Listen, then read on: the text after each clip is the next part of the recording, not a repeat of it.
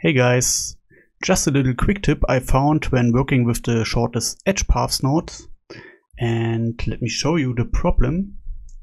So when I toggle on X-ray, you can see that there is very many overlapping geometry that we actually don't need. So for example, here you can see that this branch goes all the way from end to the beginning. But when, for example, generating assets for game engines, it is really important that these models are optimized.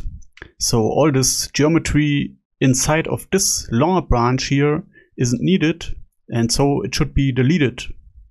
And this here is a smaller example, but for example, this thicker branch here, you can see that there is a ton of topology that we don't need. So when I toggle X-ray off, you can see that all this geometry is generated, which is then exported to the game engine, and this is a really critical performance hit.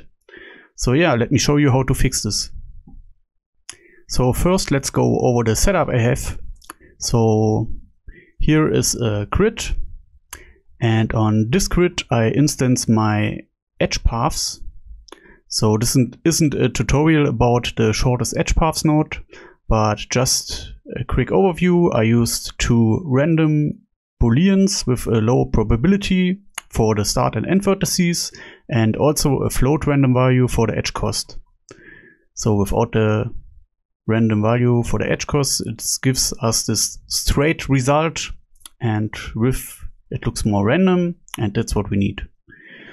So yeah, then after this I used a method to smooth out the mesh, and I won't go over it in detail, but you can copy the setup here. So it's important to convert the curve to a mesh, then capture the position attribute and use this for setting a new position. And here, for example, purposes, I used a mix RGB node, which can lerp between the original position and the new smooth position. So you can see that here I have this edgy straight curve, and if I lerp back to this, it gives me this smooth result. So you can actually do without this, but yeah, I like to have control over the smoothing. So yeah, neat little trick. But anyways, the next step is to convert the mesh back to a curve. And then I set the curve radius based on the spline length. And with this I can solidify the curve back to a mesh with a profile curve, and in this case I use a circle, and this gives me this nice looking result. But still there is this overlapping issue we have. So yeah, how do we fix this? So let me quickly go right after my curve generation. So right here. And you can't see it, but there are many overlapping points, and we can visualize it. For example, if we use a set position node and then offset the set axis or the set position of our curves based on the spline length. So the longer the curve is, or the spline, the higher the z value. So let me quickly pull up the spline length and put this in here. And right now you should see that all the longer curves are placed here at the top, and the smaller it gets, the lower the curves. Anyways, this is just for visualization. We don't need to do this. So we see that there are many overlapping points. And my idea here is to compare the points which share the same position. And for these points, I want to delete the points which are sitting on the curve with the lower length. So it sounds complicated, but let me show you what I mean. So we can delete this here. And now for comparing all these points which share the same location, we actually would need a loop, but with geometry nodes we sadly don't have loops, so we have to work with multiple iterations. And the first iteration we can build really simple. We need to look which points share the same location and then look at its attribute, in this case the spline length it sits on, and then I delete the point which has the lower spline length.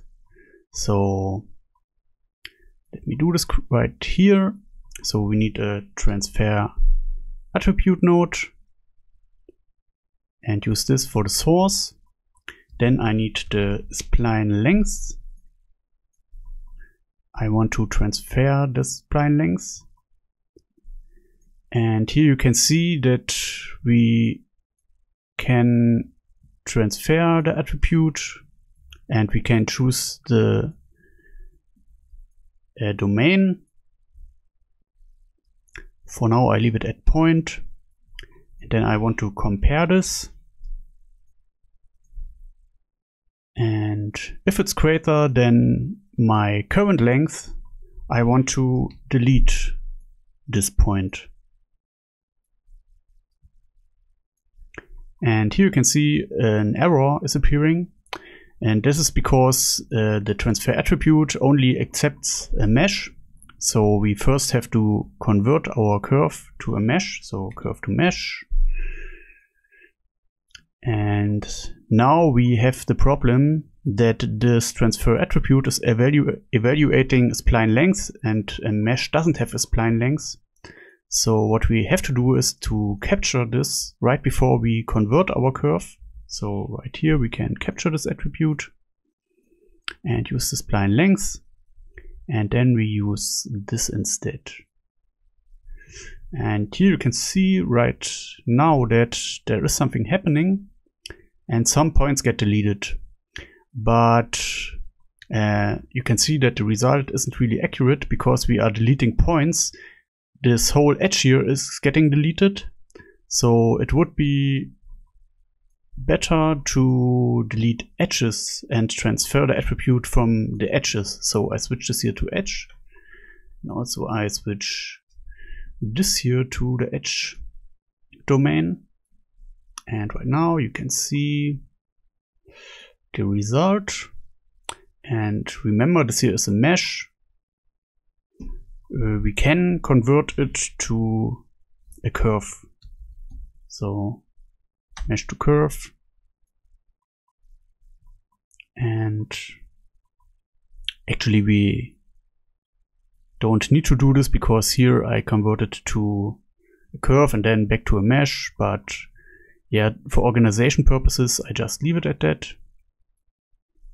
And if I look at the result right now, you can see that we still have some overlappings, and this is because we need to do this multiple times, because this here is only comparing 2 points, the current point and a point which sits at the same position. But depending on how many overlapping points we have to repeat this iteration here. So this here is one iteration, so let me name it iteration.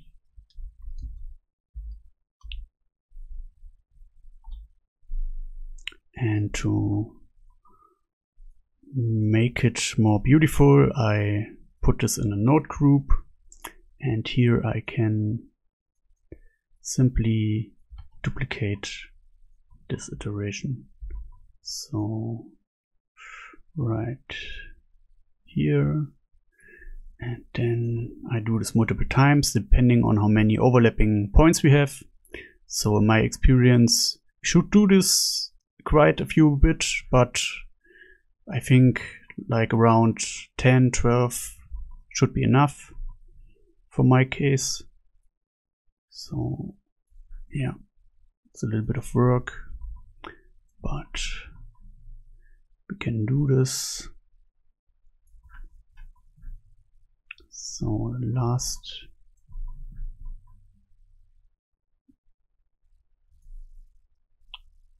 maybe like this.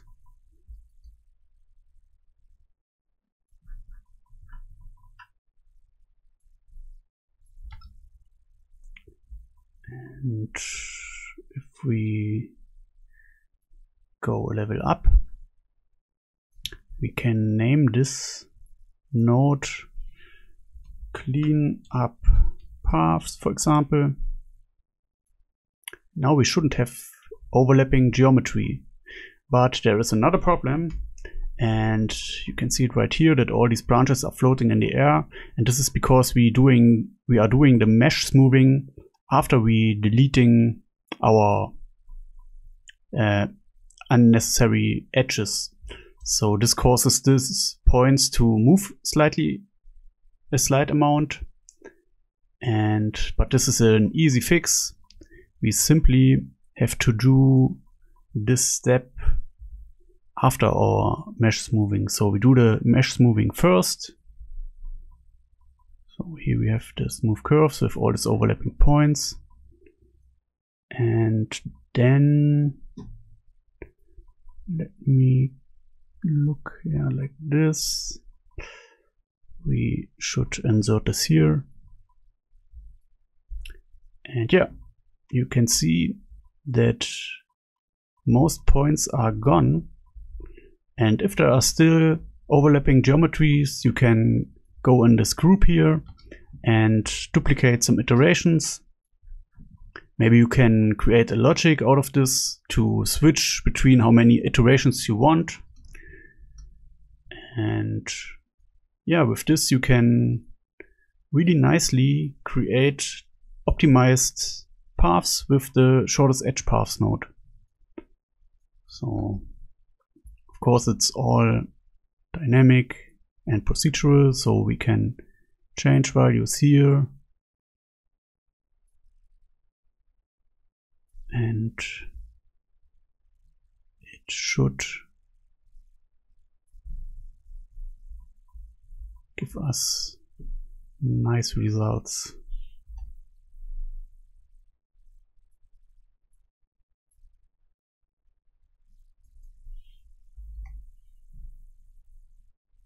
So yeah, with clean up and without, you can see that there is a ton of geometry that we actually don't need. So yeah, that's a little quick tip for today. I hope you've liked it, and see you next time.